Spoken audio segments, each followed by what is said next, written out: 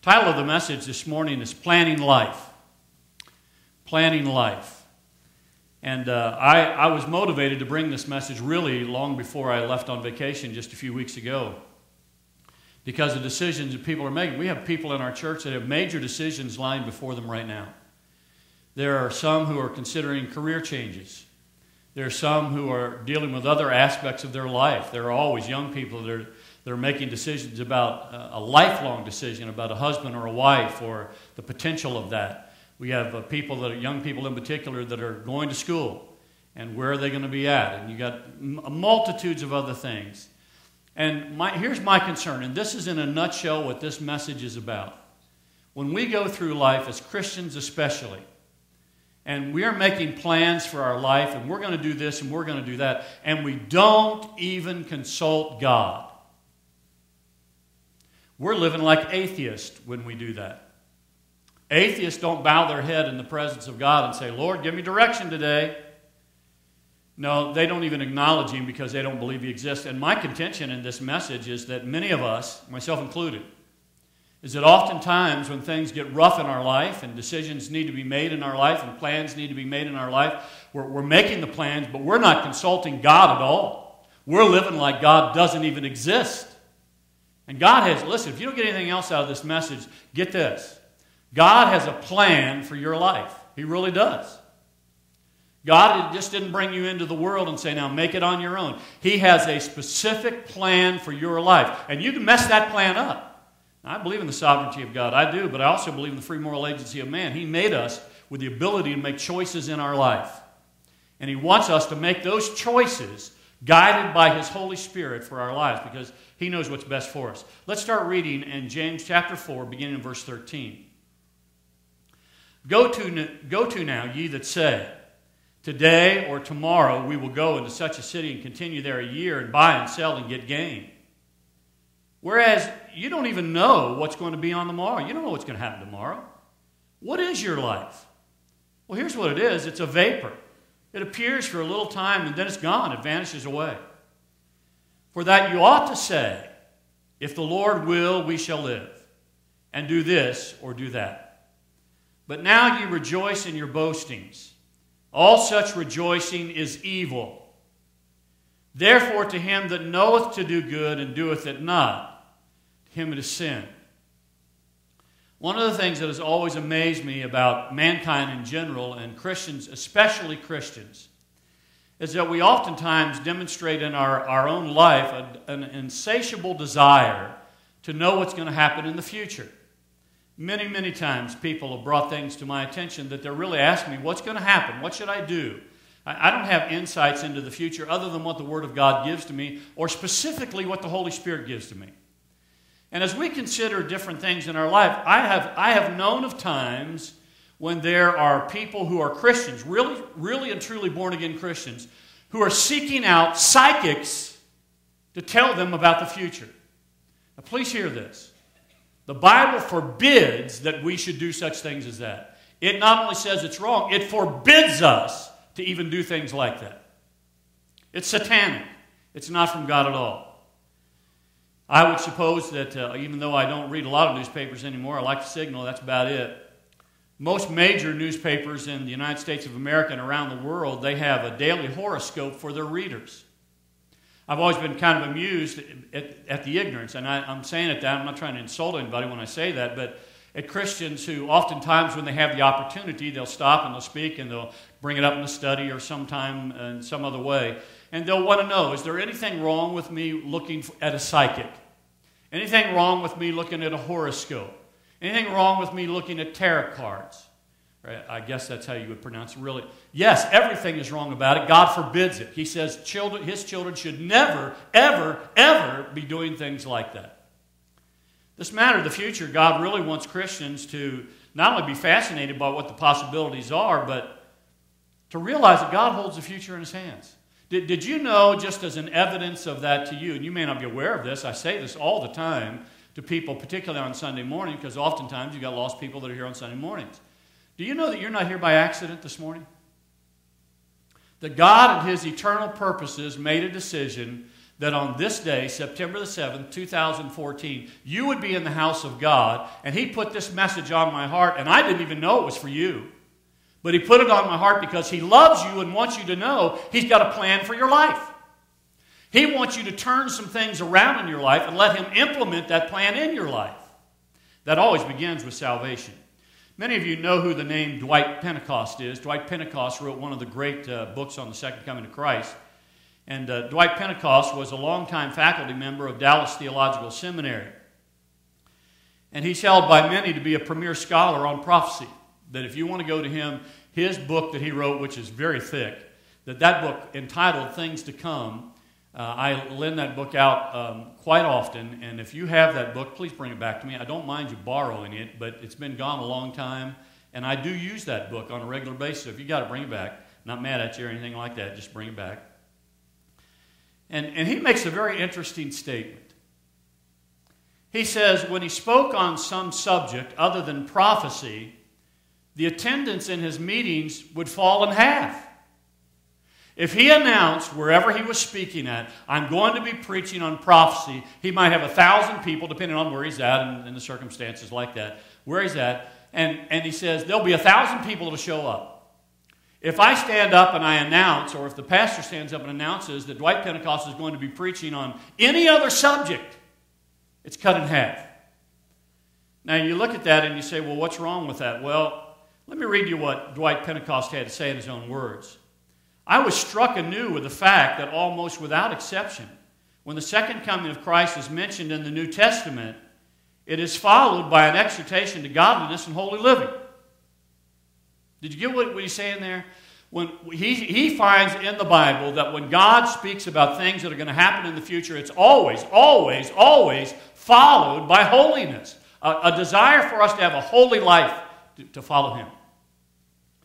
Now, I'm bringing all of that to your attention because you may want to know the future, and we can tell you, according to the Bible, we're not finished with a lot of things over there in the Middle East. I've preached on that so many times. I know some of you get tired of it because I've been on it. But I get on it all the time because there's so many new developments that are happening all the time. We're looking for Russia to bring her allies against the nation of Israel. That's going to happen, a battle of Ham and God. It's going to happen. And they're going to fight Israel and try and destroy Israel and crush Israel down. And God's going to stop that from happening. And he prints that out for us in His Word and lets us know that. If you want to know about the future, God has chosen to allow us to know certain things are going to happen in the future. But when it comes to your life, He wants you to lean upon Him, to depend upon Him. The point that James is making in what I just shared with you from his Word, from the Lord's Word, is knowing the future. Listen to this. Knowing the future is not near as important as being prepared for the future. Knowing the future is not near as important as being prepared for the future. Let me ask you a question. You want to know about when Jesus is coming back? There's something that's given to us in the Bible that says, here's how you can tell when Jesus is coming back. It could happen at any moment. It can happen at any moment. He could come right. There's not one single prophecy that needs to be fulfilled. And Jesus could come back at any moment. Now let me ask you this question. Are you ready if He comes back right now? Crowd's down. We've got about 50-something women that are down, and I guess they're still down in the mountains there in Tennessee. Had to get together for the ladies, and that's a good thing. Glad they're gone. Glad to be able to do that. We husbands always miss them, and I know the church misses them too, but they'll be back soon. Still got a lot of ladies here. Maybe you all ought to start your own getaway, you know. I should have said that, not being with that one at all. We don't want to live like atheists. We don't want to live in such a way that what we're doing is we're living our life like God doesn't even exist.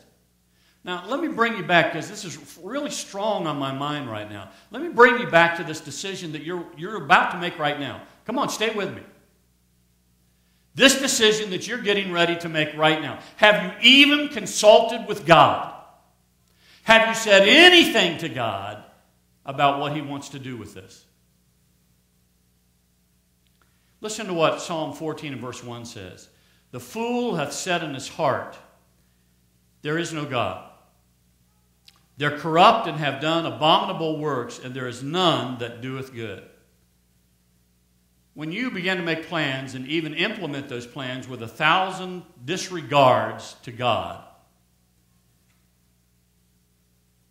regardless of what you may say you believe, You're living like an atheist. When you begin to make your plans about what you're going to do with your life and you have no regard for God, you're living in a way that's no different than an atheist lives. Now, I don't think any one of us would really want to do that, but the test of what we really believe is not found in what we say, but in how we live. What we really and truly have in our life. And a lot of people today profess that they believe in Christ, but nevertheless, they continue to live their lives just like God doesn't even exist. In fact, there's a tendency to live with the benefits of God's grace. Now, this is for you and I that are born again. I know that I've trusted Jesus Christ as my personal Lord and Savior. You know that you've trusted Jesus Christ as your personal Lord and Savior. But there's a great danger that we face. Salvation is by grace through faith. There's nothing that you can do to earn it. I want to make sure I get this in. There's absolutely you can't live a life good enough for God to look at you and say, all right, come on in past these pearly gates and walk on these streets of gold because we're going to allow you to live here with me forever because you've been such a good person on earth. That's not what the Bible teaches at all. The Bible says there's none righteous, no, not one. There's none that seeks after God. If you're here today, you probably are here because somebody invited you. Jeremy and I were just doing this just in passing this past week, and we began to look at the families that come into our church in the last, I don't know, I'm going to say a year. I really don't know exactly how long it's been. 7 or 8 families, something like that. And I think I'm right about this when I say every single one of them that came to our church came because somebody invited them. As a matter of fact, Donna was telling me before she left on the ladies' retreat, we just came back from Montana. We went out there on vacation to Yellowstone National Park, and we used to live out there, and so we love going out, love seeing people that we know, and I've already given a report to the church, so I won't draw all that out. But she comes back to work, and a day or two after she comes back to work, she sits down with some people that come in. They want to open a brand new account. Guess where they were from? Ennis, Montana. Can I tell you that if there's any town I would go to because of the sheer beauty and want to pastor a church there, it would be Ennis, Montana. Now, I'm not doing that. Somebody asked me today, you're going to end up moving out there. No, I won't either. There's a big difference in living somewhere and just visiting somewhere. Just an amazing thing to me. I just thought that's really a neat thing. God is in control, and God is always doing things that we sometimes don't. But my point is grace. That's what I want to get to, grace. You and I are recipients of grace, and God has put that in our life, and we're very aware of the fact that we owe everything to God, that He did everything upon the cross of Calvary with His Son so that you and I could have eternal life just by believing on Him. It's that simple. You believe that Jesus Christ died on the cross for you personally, that God raised Him from the dead, and that He's alive today. If you believe that with all of your heart and give your life to the Lord, you'll walk out of here with eternal life today. That's what we call grace. Now let me tell you the danger that happens to you and I after the grace has come into our life. A period of time goes by, and after a while, we're taking grace for granted. Let me explain to you what I mean. Somebody suggested that the steps that we follow in grace as Christians are these. We experience grace. That is, we get saved. We come to a realization that we don't deserve it, but God gives it anyhow. And then we become accustomed to grace. Do you realize, as you sit here this morning, that God has bestowed many, many gifts upon you? His grace, He gives good things to His people. That's what grace is about. He gives things that we don't deserve because He loves us. He gives all of that to us, and after a while we begin to accept it without even thinking that God has given it. Kind of reminds me of some people that I know, and one in particular that's kind of in my mind. Individual would buy Christmas gifts for people, and around our church you see a lot of that going on. People buying gifts for each other. And after a while, there's been so many years that have passed by where a gift was given that now they want to start describing the gift that they were going to... Listen, if you're going to buy me a Christmas gift this year, here's what I'd like to have. A brand new Toyota Camry or something like that. You want to have something like that. And my point is simply this. We experience grace, and then we get accustomed to grace. We become unthankful. That's exactly what happens. And after we become accustomed to grace, then we commit the sin of expecting grace. Grace is giving us something we don't deserve. We have no right to expect God's grace, but He gives it to us anyhow. And then the final step in this is that we think we deserve grace. Are you there right now? God has bestowed His blessings upon you so abundantly, and you fail to realize that you don't deserve any one of them. I'm not elevating myself. I don't deserve any one of them that God gives to me, but He gives it. Now, very closely associated with this is mercy also, but I'm not going to get into that right now. Listen, when people live in total disregard for the wishes of an all-knowing and all-powerful God, they're living like an atheist. They're not living like God wants them to live. Now, here's some of the problems. There's 3 common mistakes in dealing with the future, dealing with making plans. Here's mistake number 1. I've been alluding to it right along. Planning without God. What you've got under consideration here is that it's not open defiance against God. It's disregard for God. You're not shaking your fist in the face of God. You're just living like He doesn't exist. Do you live like He doesn't exist? How would an atheist live? I doubt very much that you're going to find an atheist anywhere, and there aren't that many atheists. But if you're not going to find an atheist anywhere, when you go out and you go into a restaurant today to eat, you're not going to see an atheist sitting there saying, "Oh, honey, we forgot to pray. Let's ask blessing over the food." And the atheist is going to bow his head and ask blessing over the food. But you don't do that. You live like an atheist. You have the children that you've got, and you just raise them up and enjoy the children. You don't think one thing at all about giving back to God who gave you the child. It's living like an atheist. God says, I'm in your life every single day, and I want you to recognize I'm in your life every day, and I want to bless you in your life every day, but you've got to acknowledge me. In fact, it's foolish not to acknowledge Him because there's something that happens to us. Listen once again to James chapter 4 and verse 13. Go to now. What he's really saying is, come on now. That's how you and I would say, come on now. This is an obvious truth. Come on, open your mind and think about this truth. Go to now, ye that say, today or tomorrow we will go into such a city and continue there a year and buy and sell and get gain. This is an attitude of arrogance, self-sufficiency. You were touching on that in Sunday school this morning. Arrogance. It's not arrogance against a brother. It's arrogance. It's worse. It's an arrogance against God. And it's directed to you who say, literally the ones continuing to say. It's in the present tense, and so that signifies that it's a habitual practice that needs to be corrected.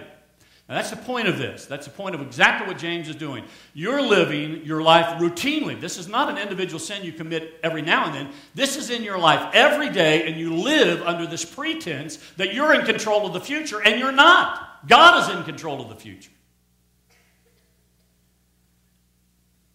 So when we begin to look at our minds and we're making plans, we've got to understand that God's not pleased with that.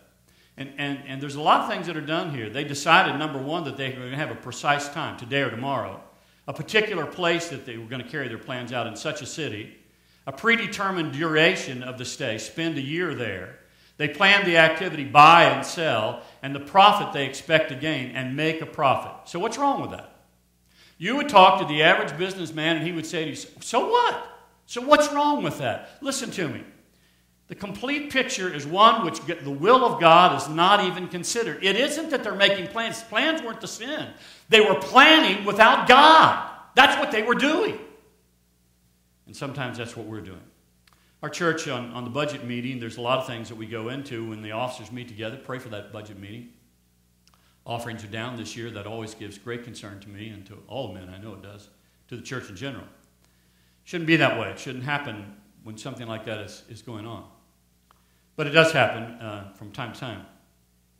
So you need to pray, and you need to realize that you need to pray for us. Just as I preached on Wednesday, pray for me. As a pastor, pray for me. And I went through the various ways that you need to pray for me, but here's one of the reasons you need to pray for the leadership of our church.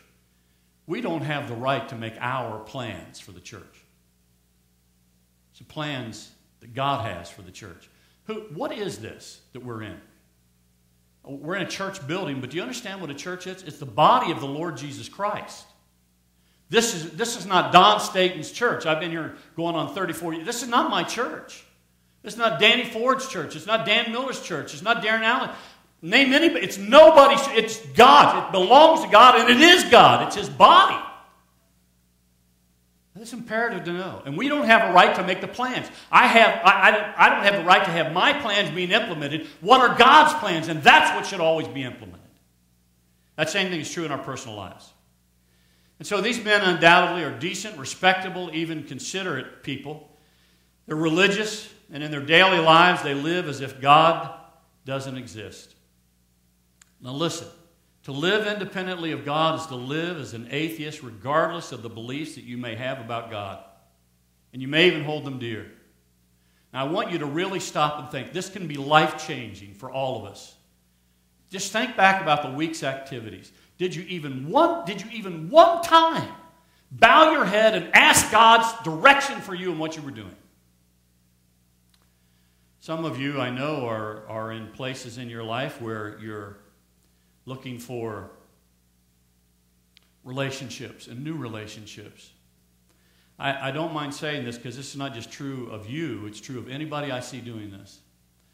when I see people beginning to implement plans in life, and particularly people that have been deeply wounded, they are especially vulnerable. And I look out and I say, you know, brother so-and-so or sister so-and-so is not here. This is the third Sunday that they've missed. You know what that tells me? You're making plans without God. And you need to understand that's a dead-end road. You know, one of the things that has always amazed me in failed relationships that people don't understand. Oftentimes, the very seed problem that was in the first relationship is carried into the second relationship. And the problems are just repeated over and over again. Listen to me.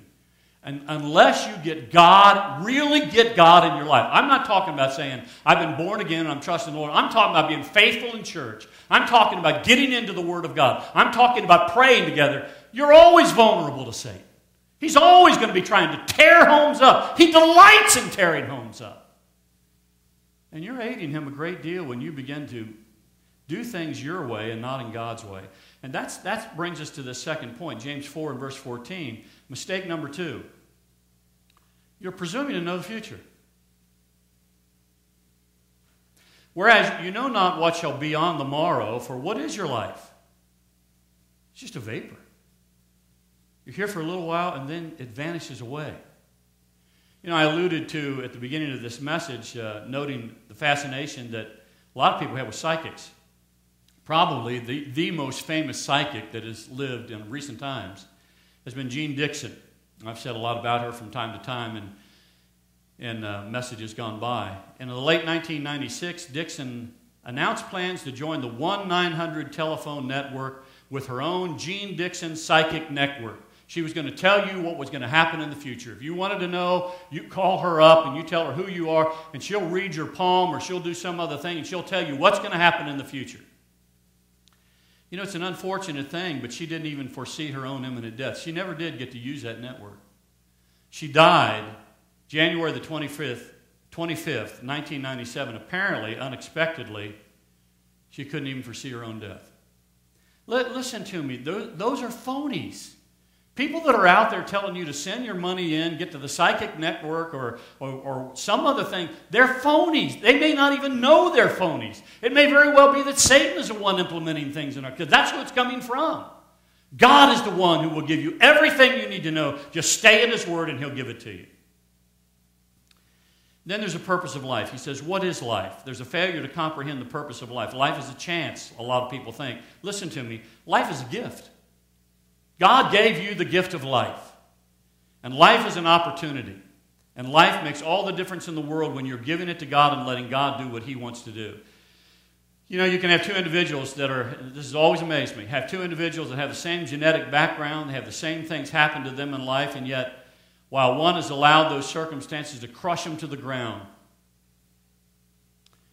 the other has the same things that happen in their life, and they move forward and use those things to challenge them and build their life up. I'm saying that because I know some of you are deeply wounded and deeply hurt, and you've got to be careful. The last thing somebody who's deeply wounded and deeply hurt needs is somebody beating on them, somebody putting them down, somebody telling them bad things about them. You don't need that. You need built up. That's what you need. And you need built up by the eternal Word of God. My entire point in this entire message is look to God, because God has what you need, and God will give you what you need in your life, especially in these decisions that you're having to make. How we look at life makes all the difference in the world. There's a lot of people, and we've all been around people like this, that have attitude problems. I mean, they can't get along with anybody. You talk to them, and they're always on edge. They got you on edge. They get everybody else on edge, and you don't want to be around. But we can end up being people like that too, and we don't even know we're like that. We don't even know that we're impacting people, but we do with our own attitudes. And so we've all been around adults like that. We've been around other people like that. And even though it's true that an attitude and a negative outlook on life is a failure to comprehend that life is a gift and life is an opportunity, sometimes it's a puzzle. We don't quite know what to do. Listen to what he says in Proverbs 27 and verse 1. I'm looking at the puzzle of life. There's a failure to comprehend the complexity of life. Boast not thyself of tomorrow, for thou knowest not what a day may bring forth. Listen, we tend to forget that we're just finite human beings. That's all we are. We are people who are given to sin, people who are mess up all of the time. And God says, you need to turn to me. I am everything that you need, and I will help you in your life. There's a great example that we have in the Bible in Luke chapter 12, verses 16 through 21. I'm not going to read through that, but it's this type of thinking that is found in the parable of the rich young fool. He tells the rich man, Jesus tells the rich man that he was wealthy and that his barns were filled to overflowing. And here's what the rich man said to himself. Instead of looking at these as being the blessings of God, he said, I will pull down my barns and build greater barns, and they will store up all the crops and my goods. And the Lord said this to him, you're such a good businessman, I'm so proud of you. Know what he said? The Lord said, in all of your planning, you've forgotten the most important thing. This day, today, your soul's going to be required of you. That is, you're going to die. You're going to stand before God. I say this all of the time. I do it for the shock value, if I can use it in that way, to bring people to an understanding. Somebody in this room is going to be the next to die. And it could be you. Come on, stay with me. Are you ready? Are you ready if you're going to stand before God? Are you? We tend to forget that we're just finite human beings. And then there's the pithiness of life. That simply is that there's a failure to comprehend the uncertainty and the brevity of life. The merchants not only have assumed that they know what will happen tomorrow, but they also assume that they would be alive tomorrow to enjoy those things. And underlying this whole attitude is the assumption that our lifespan is guaranteed. I have somebody that said this to me. Isn't there somewhere in the Bible that there's Psalm chapter 90 and verse 10. Isn't there somewhere in the Bible that tells us that we're going to live 70 years? Well, stop and think. I mean, that's nonsense. The Bible says, let me just read it to you right here, if I can do it. 70 years is the kind of a life that many people will have. Common life that they'll have. It'll be that long. But there's a lot of people that live less than that. My dad died, I think, when he was 62 years old. My brother died when he was 59 years old. What happened to 70 years? That's no guarantee that you're going to live until you're 70 years old. You're going to live every day like this is the day that God's going to call me to stand before Him, just as He said to this rich young fool. You know, the Bible uses a lot of interesting words about death. It says life is a vapor. He says it's a puff of smoke, steam rising from hot water. It also speaks of life and death being breath, clouds, grass, a shadow, smoke. And because of all of that, when he says the uncertainty of what life is all about, he says in Psalm 90 and verse 12, so teach us to number our days, that we may apply our hearts unto wisdom. Life is short. We can't afford to spend our lives. We certainly don't want to waste our lives. We want to invest our lives for the honor and for the glory of the Lord Jesus Christ. We're almost done, so stay with me. There's something else that I want to bring to your attention found in James chapter 4 and verse 17. Therefore to him that knoweth to do good and doeth it not, to him it is sin. It's mistake number 3. It's the delay of what should be done, procrastination. What's being described here is what we call the sin of omission. It's a sin of not only of doing something, not necessarily of doing something wrong, it's a sin of not doing something right that God wants us to do. Let me give you, I got 1, 2, 3, 4 of these. Let me just give you a couple of examples of this. When you know someone needs a word of encouragement and you withhold it. I have people in this church that routinely do that for me, and I'm grateful for it. I hope that you have this too. When they see me, they'll say, they'll look at me with this kind of tilted head and concern on their face. Are you okay today? And I want to say, do I not look okay today? But they do that, and they're saying it because they care about me. Do you have anybody in your life that does that? Well, you need to have someone. I preached a message this past Wednesday night, and the whole message was praying for pastors, praying for me in particular. And I asked the church to pray for me in 3 different ways in particular that I had then. I could have had 30 different ways or 300 different ways, but I asked them to pray for me, and you need to have somebody in your life that's that way too. Listen, the Bible says this. Withhold not good from them to whom it is due, when it is in the power of thine hand to do it. When you know that you're wrong about something and yet you refuse to apologize for it. Sam, that was a great illustration that you gave. Nothing is better than personal illustrations. It takes a committed Christian and a real man, when you've offended someone, to go stand in front of them and say, I want to ask you to forgive me for what I just did. Have you ever done that in your life? Is there anybody that comes to your mind where you need to do that with? When you know someone needs forgiveness and you refuse to give it. I'm trusting the Holy Spirit of God to bring names and faces to your mind right now. There's somebody that you need to forgive, and you withhold forgiveness from them. What about this?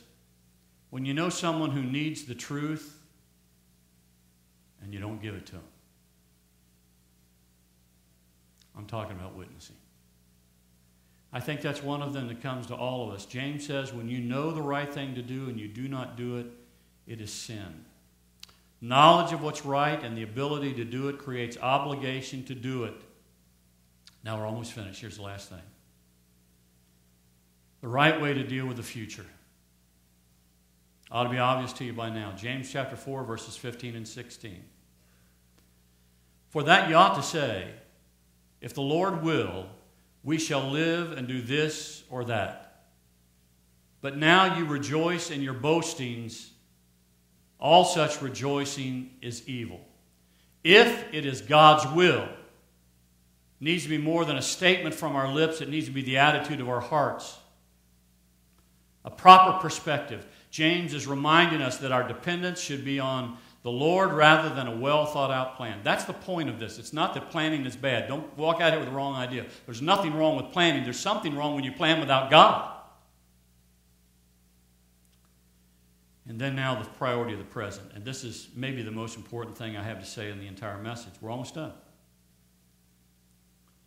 The Bible has written the word now, N-O-W, in large letters throughout the gospel message. Listen to this in 1 Corinthians 6:2. Behold, now is the accepted time. Behold, now is the great salvation. Here's the bottom line. This is the greatest presumption of all. That God's going to let you live long enough, another day, another chance to receive Christ as Savior. He says, if He has spoken to you right now in this service today, and you know you're lost, I shared with you, it's no accident that you're here today. God brought you here. He wants you here. He wanted you to hear these things that are being said. I'm the mouthpiece. It's God that's doing the speaking to you.